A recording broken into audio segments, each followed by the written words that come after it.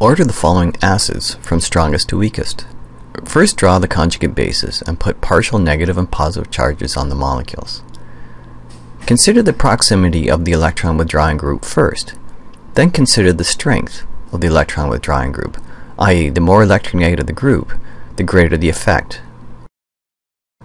Bases 2 and 4 have electron withdrawing groups closest to the anion, and because induction is felt through the sigma bonds, conjugated bases 2 and 4 would feel the greatest effect.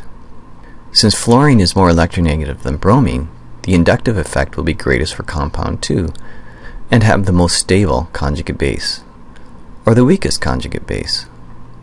The fluoroalcohol 2 would be the strongest acid, followed by the bromoalcohol 4. Next would be 3, because the inductive effect decreases with distance. And the weakest acid would be the alcohol 1, because it does not have an electron withdrawing group on the molecule.